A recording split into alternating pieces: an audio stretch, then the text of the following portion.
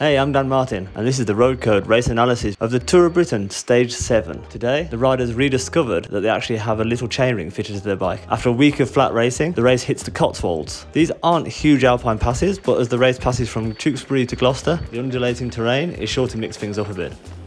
As the race got underway, there was a flurry of attacks before a lull in the storm led to a very familiar looking breakaway. It then became apparent that the big guns were really saving themselves for the hilly part of the course. With an uncategorised climb, quickly followed by a second category climb to Winchcombe Hill, we saw an increasingly aggressive peloton looking to really put pressure on the Jumbo-Visma leaders team, and it was Ben Turner of Ineos Grenadiers who really laid down the power. The Road Code Live Race Centre picking up that he did a 6-minute effort averaging 540 watts, which shows how different this breakaway was to the other days, as Ben really had to force his way away. He wasn't just allowed to go in the break. He was joined by Mark Donovan, and then 3 other riders made it across, which ordinarily wouldn't be a problem for the peloton to chase back, but this time with only 6-man teams and Jumbo-Visma having ridden the front pretty much alone every single day, they were really starting to show signs of fatigue. The other teams happy to leave the emphasis on Jumbo-Visma in the hope of isolating the leader of the race by having them burn through all their riders in the chase for the breakaway. In fact, at one point it really looked like they weren't going to close the gap until Movistar actually aided the chase with Carlos Verona, bringing the break back to within reachable distance, but it still wasn't closed, so we saw a desperate effort from Van Aert. His team having collapsed around him, he was left isolated and so decided to try to make the bridge himself. This really was his only option if he was going to retain control of the race. If not, he was going to be relying on other teams to do the chasing. But he didn't manage to make the junction, and on a slight downhill was caught by a much depleted peloton. The gap now around 30 seconds. Van Aert's sole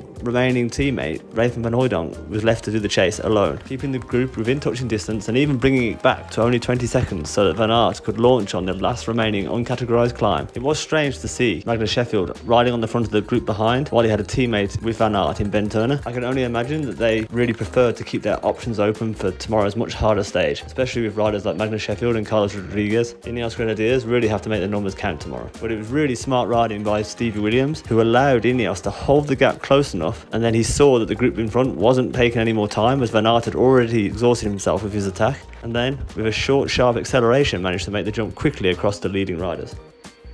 Then with 4 kilometers to go, Van Aert made the decision to attack. In these scenarios, sometimes attacking is the best form of defence, and maybe he was just thinking of the stage victory, but I actually think he was looking around at the composition of the group and saw that there was 4 teams with multiple riders in the group, and he didn't want to give them the opportunity to start taking it in turns to attack him, especially with the GC being so close. It's a sign of the aura that surrounds Van Aert right now, that as soon as he attacked, I think everybody just expected him to ride off into the distance and win the stage. But this race is always deceptively hard, and we saw a fatigued Van Aert who had done a lot of the work in the final 30 kilometers to close the gaps, get caught in the final kilometer, just managing to stay in the wheels.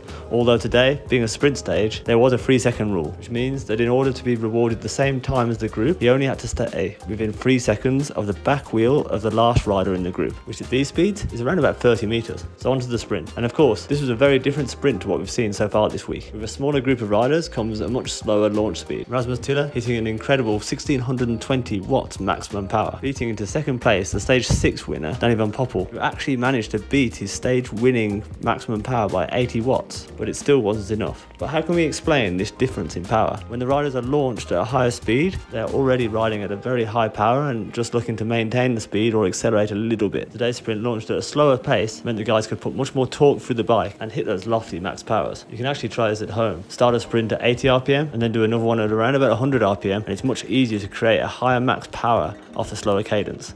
But this sprint wasn't just won on pure power. Tiller enjoyed a great lead out from his teammate, but with Danny van Poppel stuck to his wheel, I had the Dutchman down to win another stage. But here, you can see Danny van Poppel moves into the wind before the lead out has even finished. Ideally, when you're coming from behind, you let the guy in front take as much wind as possible before beating him on the line, using the slipstream to gain more speed to enable you to overtake. Whereas in this situation, it was just a straight sprint against Rasmus Tiller. Or even worse, Van Poppel was actually in the wind for longer than Tiller. It looks to me as though Van Poppel started his sprint, moved into the wind, but then realised it was too far to go, backed off the pedals slightly, and then Tiller got the jump on him. That moment of hesitation potentially cost him the stage victory. Although I have to say, Rasmus Tiller was super impressive with his sprint.